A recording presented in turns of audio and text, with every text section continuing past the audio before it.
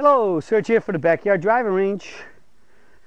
All right, we have today one of our comments, I guess, as you know, I call in your own words. It's direct from a Sergeite about a discovery they made, epiphany or whatever you want to call it. And this one comes to us from Jay Perriman, and he writes, I wrote a couple of weeks ago complaining about my putting. It finally hit me like a bolt of lightning. I don't know if I can exactly explain it, but I pick my spot. After reading the green, I bring the putter back and let it do the work instead of guiding the putter. I went from 36 to 38 putts around to 29 to 30 putts around. Thank you, Don, for all your tips and that, plus long practice, and it finally came. Amazing. Nothing beats practicing the right way. And maybe that is just the start of something big. I'm eternally grateful.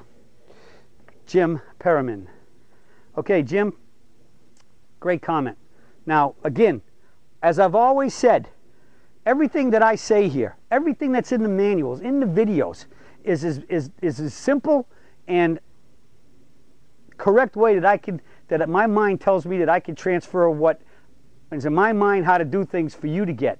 But in the end, you have to take some of these things and experiment with them, because one way I say it or somebody else says it might not just click with you. And sometimes you got to toy with some little differences in it and see if it works.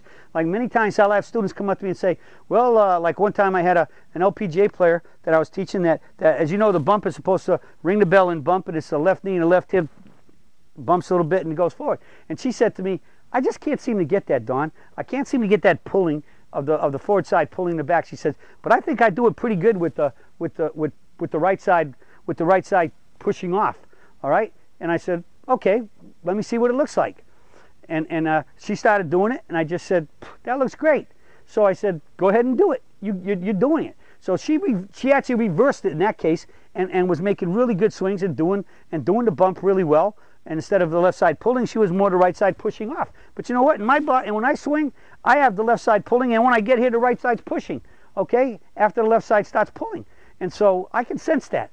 But she couldn't differentiate between them, or she didn't want to differentiate. But when I saw it was correct, I said, fine, just go do that. But I just said, if anybody really asks you what you're doing, I mean, if you want to tell them what you actually came up with, fine. But clarify to them what also is the main tenet of what I say.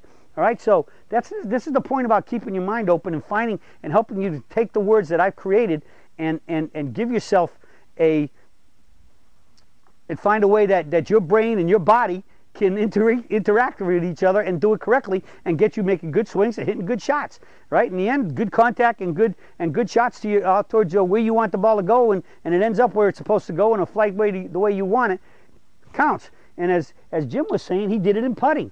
Now again, you also hear you always hear of putters being talked about putting as a stroke. All right. Now I guess for some people, stroke could imply that you're just going to be very tight and tense and just kind of move the putter. Whereas with a normal swing, we hit the ball and swing through it. Well, with a putter, we still need to hit it.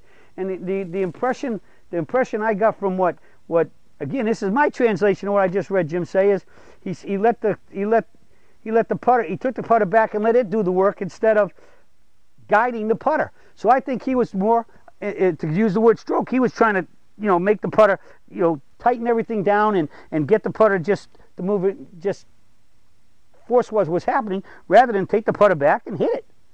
All right?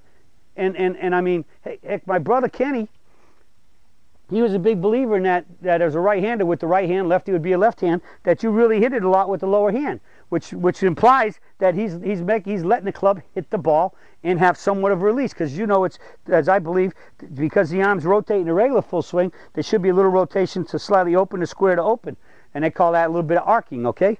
And so there's a big controversy, straight back and through, which would be holding the putter straight and through, which I think actually creates an arc inside to out, rather than out to in to out, out to on to out, I should say properly. And then if standing on this side of the ball, it should arc a little inside back to on the line, and then it's slightly inside again. And so we know that's always going to happen because the hands square up right here, as we talk about in the full golf swing. This is just a little golf swing. So again, I think this is a great point, And I read these things from In Your Own Words from Sergites because I want you to see how somebody else, how another Sergite took the words we talk about, the statements we make, the visions I have in terms of what the swing is, and trying to get into your mind, because I think you know, when you get pictures into your mind, it really works a lot better, because like I see everything in my mind before I do it. All right, and that creates, the mind creates the senses, and as I say, once I decide the swing and everything I want, and what setup I have to do, I melt into the setup, and that creates the swing.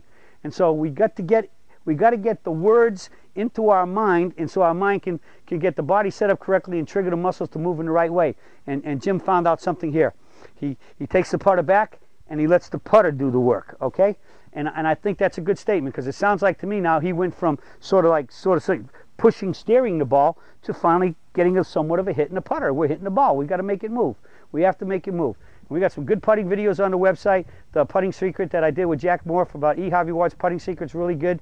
And DJ and I did a putting video, and there's good points in there. And even though there's more than one video on the subject, the key is that every video always conforms to the laws of physics and your physiology. I'll never let anything get on this site that doesn't conform. But there's different ways to say things, and each one has some other different points that these instructors brought up that's a little bit different. So you never know. You get a little piece here and a little piece there, you add them up, and you got an improvement. All right? And so one thing might not resonate with you, but on the other video, somebody talking about probably the same topic says it in a different way, the light comes on. Okay? So that's why we're offering different subjects here, same subjects, but by different professionals.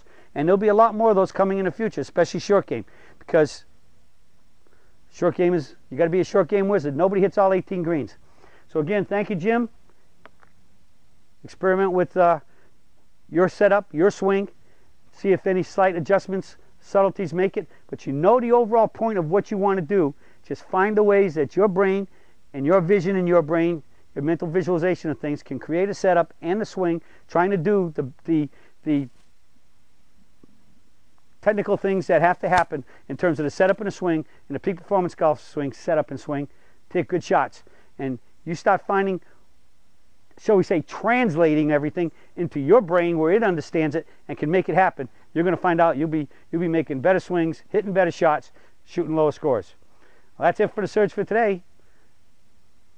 And I'll be talking with you all again soon.